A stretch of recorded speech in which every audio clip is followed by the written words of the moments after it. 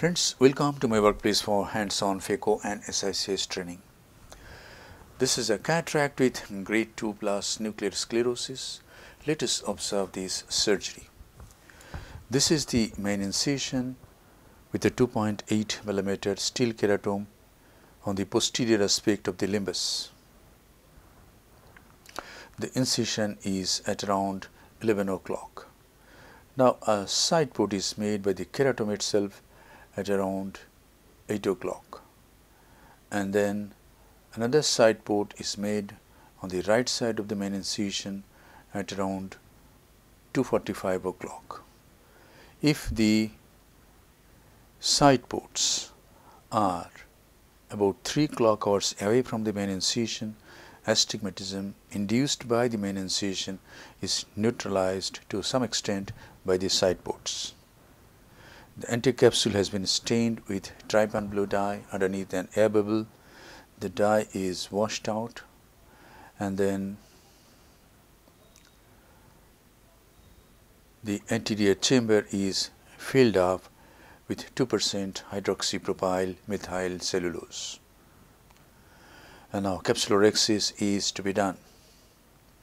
I usually use a utrata forceps nowadays for doing capsulorhexis.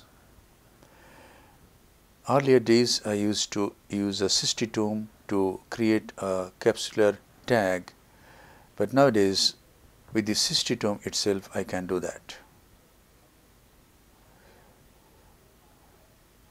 In this way the capsular tag is raised, and this capsular tag is guided all around to get an adequate sized rhexis of about 5.5 mm.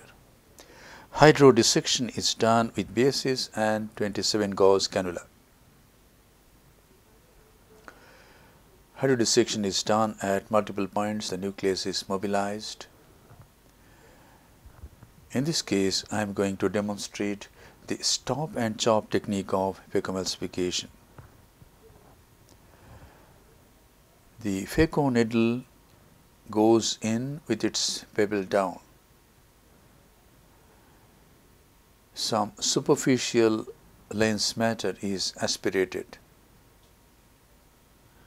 and the surface of the nucleus is exposed. And now this is on move. I am making a trench. This is another move. We must sculpt and go. This is the third move. By 3 moves I have reached. This is the fourth. By 4 moves I have reached appropriate depth. And now I increase the vacuum and chop each heminucleus. Trench was made with 80 vacuum and 20 floret, and ultrasonic energy was set at 60%. Ultrasonic energy is linear, so I haven't used 60% ultrasound most of the time. During this time, chopping and emulsification of the pieces. The vacuum is 350 mm of mercury, floret is 35.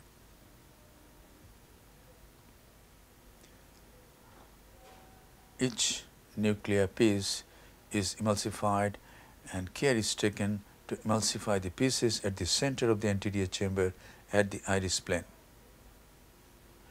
During emulsification of the last fragment at this stage, vacuum is reduced and floret also reduced.